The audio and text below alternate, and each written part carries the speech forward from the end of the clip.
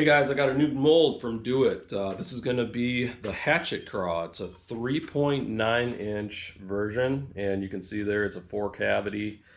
Pours really well. Haven't had any problems with it there. It ejects, perfectly. Gets in all the cavities and everything.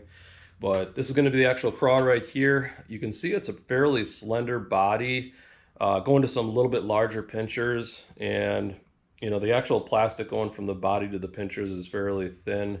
And then it's got some really thick pinchers on there, which is going to give this bait a lot of kicking action.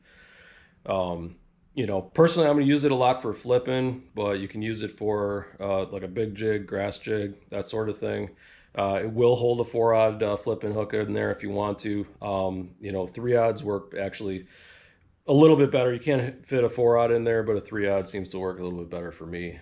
But just a great new craw mold. Like I said, it's got a ton of action. You get a ton of action out of those tails. But 3.9-inch version, like I said, Hatchet Craw from Do It Molds. Check them out.